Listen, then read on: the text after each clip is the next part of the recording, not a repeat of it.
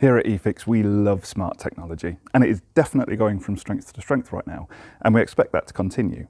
However, we do understand that it can be a bit daunting to get started with. Well, the good news is that you don't need to worry about being outsmarted by your tech, because there are different levels of smart. We like to think of it as smart, smarter, and smartest. In this video, we're going to look at a piece of kit from the smart end of the market. Now, this is the Hamilton Air wireless switching system, and it serves as an excellent introduction to the smart home market because it's a very simple thing to install and set up. This product has been designed to be installed outside for use with outside lights and other circuits, and as such has an IP rating of IP56. Now, I've got this set up on the fence here to show the principle of how it works. So it's just a matter of bringing a supply to this box, and it connects up inside here like so. There's also a nice rugged earth bar there to terminate my CPCs into. Then each of these connections can supply a separate load or set of loads. Now down here you've got 4 connections that have these lovely simple sprung connections for easy termination. Each one of these connections represents a different channel, and of course you can daisy chain loads to allow for more than one fitting per load. Each channel has a maximum loading of 1.25 kilowatts and the total loading must not exceed 4 kilowatts. Now I know what you're thinking, that maths doesn't add up. So let's say that channels 1, 2 and 3 are fully loaded at 1.25 kilowatts. That means you've still got 250 watts to play with on channel 4. Or alternatively, you could load up all 4 channels with a kilowatt each. These of course are just examples. You can divide the loads up however you need to, as long as you're working within those limits per channel and overall. And with the high efficiency of modern lighting, 4 kilowatts is a very generous power allowance. So let's think about applications you may have. So you may have a set of spike lights that are illuminating a tree, like this. Then in the next channel, you may have a set of wall-mounted lights for an area lighting, like this.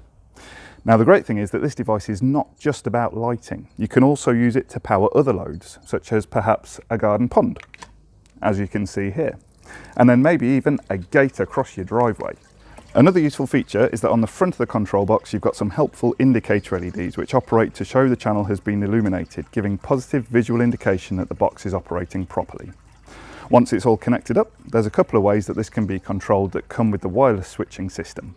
You've got the transmitter plate that can be mounted on a wall inside and offers wireless control, as you can see. So absolutely no wires required there. It's battery powered. The other option is the keyfob relay transmitter that can go on your bunch of keys and be carried around with you. Now I think this is a really appealing idea because it means that you can carry this on you, and as you drive up to the house or walk home from school, you can turn on the outside lights before you get home and it will be safe, secure and welcoming. And what's amazing is that the range on this is up to 250 meters in the open air. Now that's some distance for this to be working from and allows you to operate the lights from plenty of distance away. Now the plate style transmitter comes straight out of the box pre-programmed, connected and ready to operate, and you can easily program the additional fob, which we'll look at later on in the video. Now, as well as these control options, the Hamilton Air wireless switching system is also compatible with the Hamilton Smart Air switches, which massively increases your options for control. Now let's come back to the internal technicalities of this smart bit of kit, because it actually has another feature that is super helpful. In the middle of the PCB here, we can see there's a little row of dip switches. Now there's 4 of these, 1 for each channel, and it changes the function of the channel from on-off to timed. So if I move this first dip switch so that it's in a monostable mode, that basically means that channel 1 is now in timed mode. So when I trigger this channel now, it will turn on and remain on for a preset period of time. And you can change that period of time by twisting this little dial here. So the channel will remain switched on for up to 4.5 minutes, and each channel can be controlled independently. Let's have a look at programming the fob to the control box here. Now to go into programming mode, make sure you're safely isolated. Then you just need to pop this little jumper contact into this position here and then replace the lid and power up.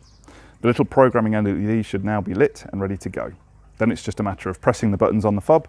Pressing button 1 automatically assigns buttons 1 and 2 to channels 1 and 2. Pressing button 3 automatically assigns buttons 3 and 4 to channels 3 and 4. Or you can just press button 4 and it will assign buttons 1, 2, 3 and 4 to channels 1, 2, 3 and 4. Couldn't be simpler.